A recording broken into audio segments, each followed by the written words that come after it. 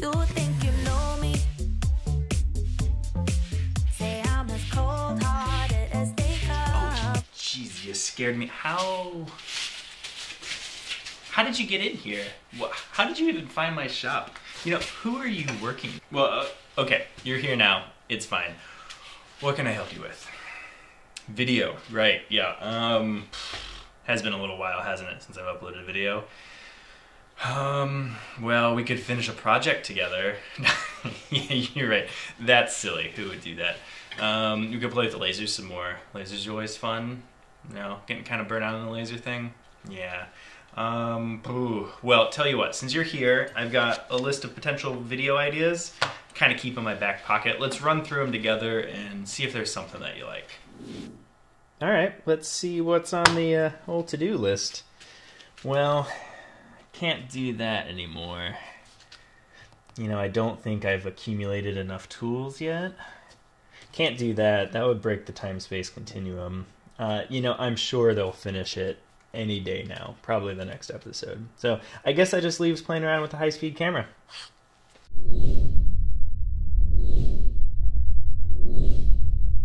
The high-speed chatter video was fun because we're doing something that was specifically outside of the comfort zone of the machine, right? We're working in material that it has a hard time with anyway, using feeds and speeds that were known to induce chatter, specifically to get it captured on high-speed footage.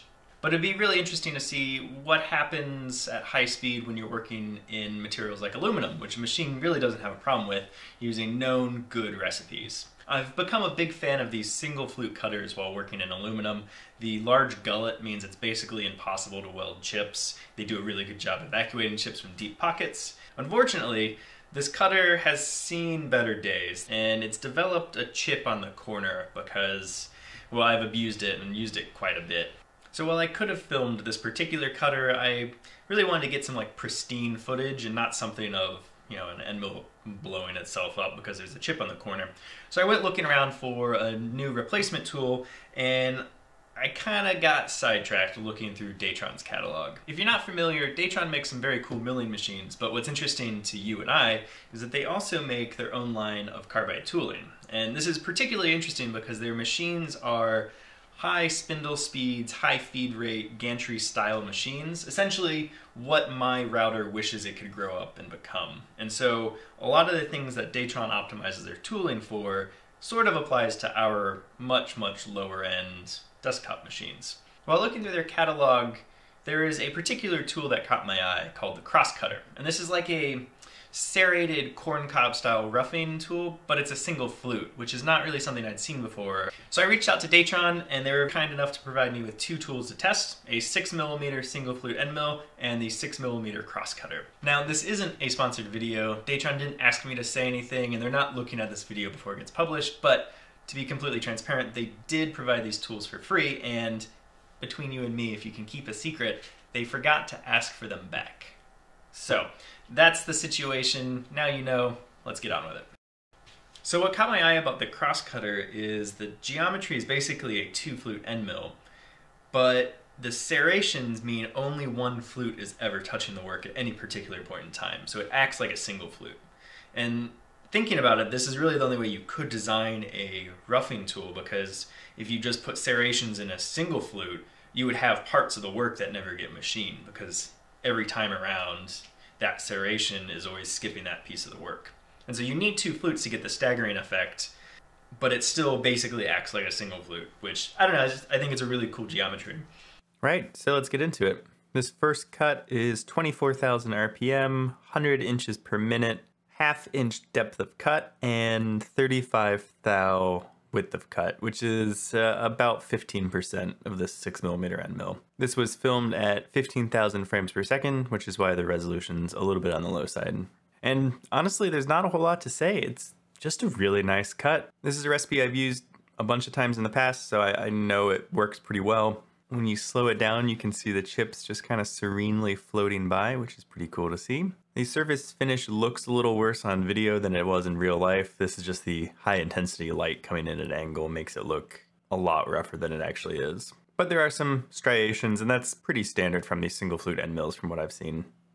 Folks are always curious about conventional milling versus climb milling, especially in the last video. So here is a conventional cut using the exact same parameters. And to be honest, you really can't tell much of a difference, mostly because of the orientation of the fog buster. It's blowing chips away from the conventional cut. And these long, thin chips tend not to kind of get stuck or pack up. The single flute ejects them really well, which is one of the reasons I like to use single flute cutters anyway, is that they evacuate chips pretty well. So not a whole lot to see here. It basically looks the same, just going in the other direction. One thing I have always been curious about is if the single flute has a noticeable slowdown when the flute engages the work. And this is theoretically something that would happen with any cutter, but it would be potentially easier to see with a single flute just because there's only one flute and it only takes up about half of the revolution. So maybe we could see the flute slow down when it engages and speed up a little bit when it disengages. And looking at this high-speed footage, it kind of looks like it is, but you also can't really tell if it's an optical illusion. Like, I can't convince my brain one way or another. So I took a clip of this, I opened it in image J, selected a little region of interest up on the tool holder where it flashes between dark and light colors as the tool goes around.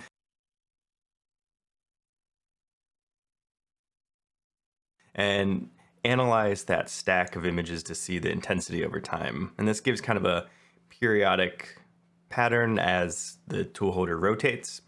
The next step is export that data, load it up in a quick Python script to identify the peaks between all the rotations, and then analyze the distance between each peak to see if there's any variation in frames. And the answer is that there's not. As far as I can see, it's a pretty consistent number of frames between each peak, meaning that it's rotating at a fairly constant speed. And this is a really rough, crude way to look at it, but it was enough to satisfy my curiosity.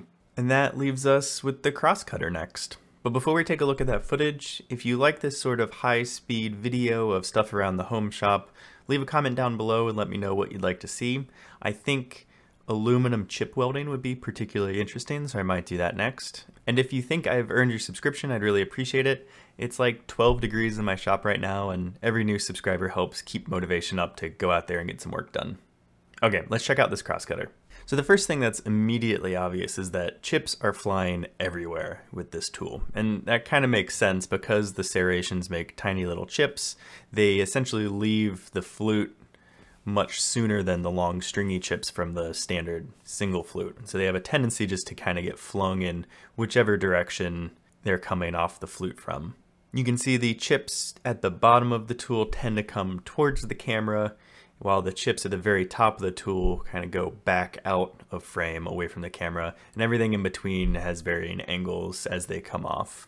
You can see some fun oddities, like a half of a chip tends to get stuck at the very top of the workpiece, and it spins around on the tool before smacking into the back of the workpiece and getting ejected. I can see why this is such a useful tool for roughing. These tiny chips don't pack up like the long stringy ones do, especially when you have a pretty deep depth of cut. And the fact that they are going everywhere means they're also ejecting or evacuating the cut pretty efficiently, because they're just leaving the work area as soon as possible. And being smaller, they also get thrown away from the tool by the fog buster a lot more quickly, just because there's less mass. If I was more motivated, I could probably do some analysis to see how much faster they're moving than the single flute chips, but I'm a little lazy. It is interesting to note the surface finish. So I don't know how well you can tell on the video, but the surface finish was considerably better than the single flute cutter. And then these are the same parameters, nothing's changed other than the tool. I don't really have a good explanation as to why this is. If someone knows, please leave a comment down below why this would be the case. You can see a little bit of a line that's characteristic of these corncob style serrated cutters, but it's not nearly as bad as I was expecting. Usually these corncobs just leave a terrible surface finish. But in this case, the finish is really good. It's almost mirror-like in a lot of places, and that line that's left is not really noticeable. You can't catch it with a fingernail. So I would say the finish here is markedly better than the single flute traditional cutter, and honestly that really surprised me. And here's an example of a conventional cut. Apologies for my missed coolant, it was going a little crazy this time, so there's a lot more coolant than there should be in the cut, and that did make the chips a little stickier than they should have been. One thing that's interesting here, because of the angle of the fog buster and the way the chips kind of get thrown off this particular cutter, there is more recutting going on here. With the long stringy chips of the single flute, they got carried away pretty much immediately away from the cut. But here, the little chips, particularly towards the bottom of the tool, tend to get thrown around the tool a bit more, and then they get caught by the air blast and pushed back into the cut. So there's actually some chip recutting every once in a while, but on the back side of the tool, which is not what you'd really expect from conventional. This is mostly just an artifact of where the fog buster is in this particular case. I imagine it would be different if it was on the other side, but I thought it was interesting, and you can see some little chips swirling around because of it. Okay, well I think that's all I have for you today. Big thanks again to DATRON for sending over these tools. I really appreciate it, and they were a lot of fun to play with, and I hope you all enjoyed the high-speed footage of it. Thanks for watching.